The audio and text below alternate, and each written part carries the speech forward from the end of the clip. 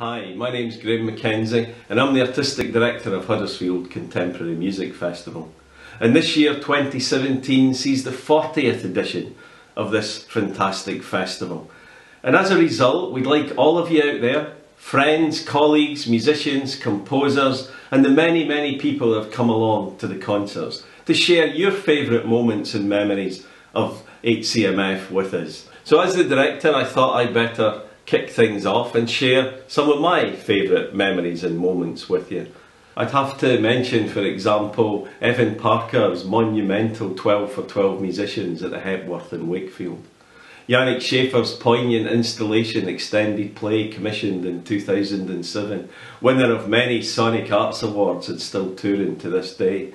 And only last year, Charlemagne Palestine's moving tribute to Tony Conrad, a solo church organ performance.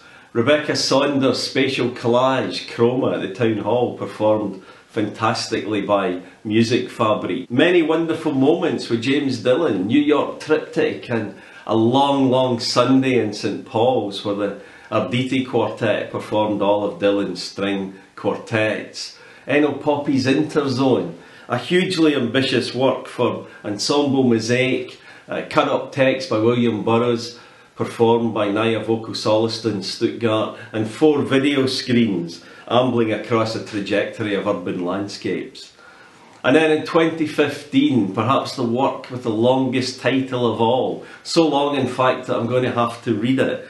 The Theatre of Eternal Music Brass Ensemble performed Lamont Young's The Melodic Version of the Second Dream of the High Tension Step Down Transformer from the 4 Dreams of China.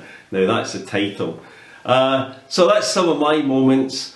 What we want you to do is share yours with us. Please join in. You can get the details on our website www.hcmf.co.uk, and I look forward to celebrating the 40th edition with all of you.